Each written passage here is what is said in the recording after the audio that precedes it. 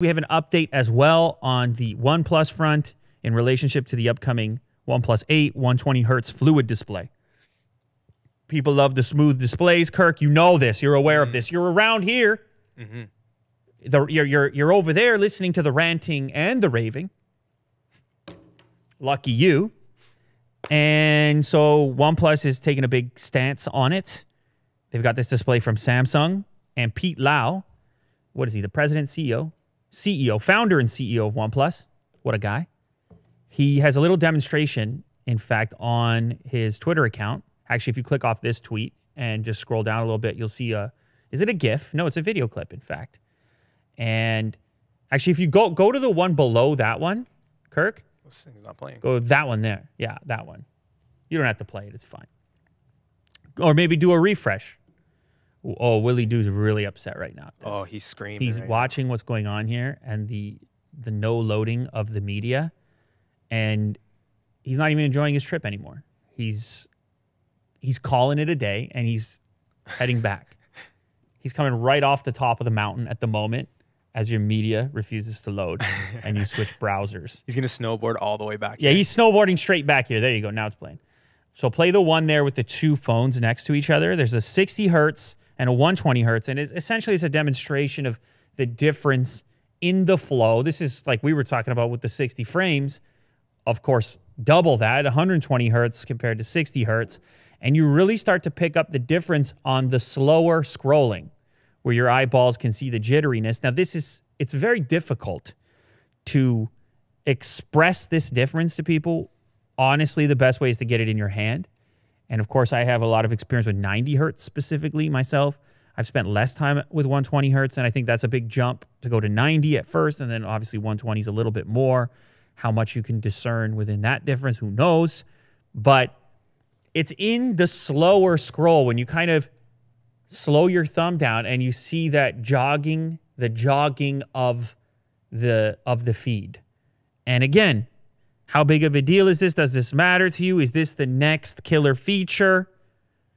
It really depends on the individual. But I will say, once you get to these higher refresh devices, you get used to it and you go to back to the 60 hertz and you die a little bit inside. So it's important to note. Now, the next update beyond...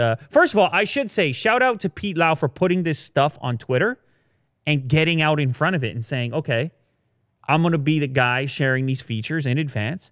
And I just think it's a smart move because, of course, we are talking a lot about the upcoming S11 or S20 event. And, give us as much information as you can at the moment. It's not like it used to be where you can keep everything to yourself right to the event, Steve Jobs style. It's just the marketplace is moving so fast now. It's helpful to know what they're working on and what can I expect from their upcoming device if I want to consider it as my next one. So anyway, if you go to the next post there, which was just above the 60 versus 120, that's the one there with the skateboard. It's two clips with a skateboard kickflip. That's a kickflip, in fact. Oh, we're getting an update here.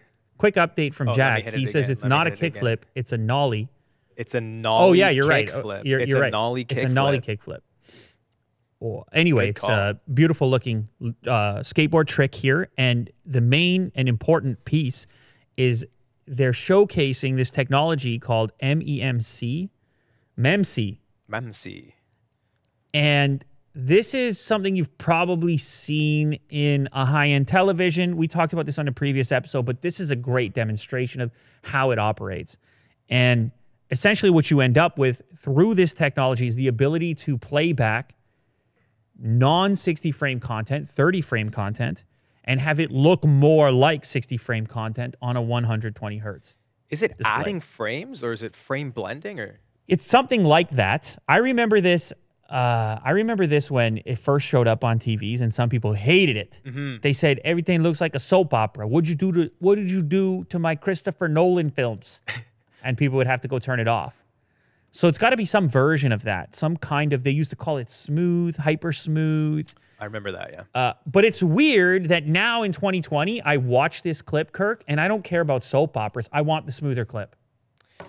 Yeah, me too. When I saw it initially, I was like, the wow. old me, I would have been all cinema. Yeah. I agree. If you caught me 5 years ago, I'd say, no. I want cinema. But now, maybe it's the consumption method, the fact that we're on these smartphones, the type of content we're watching, how it's changed. But I'll take the smoother version. So OnePlus is claiming that they're going to have this very fluid video experience, even if you're not accessing high frame rate content, so that you can take advantage of this refresh rate on this display, the fluid display, given the wide variety of content available. It kind of like upscaling in a way, but instead for smoothness. So that demo looks really good. I don't know if that's exactly how the enhancement will show up for you, if it will be that evident, because you're OnePlus at the end of the day. You're going to make it look as good as possible, but I'm glad that it's in there.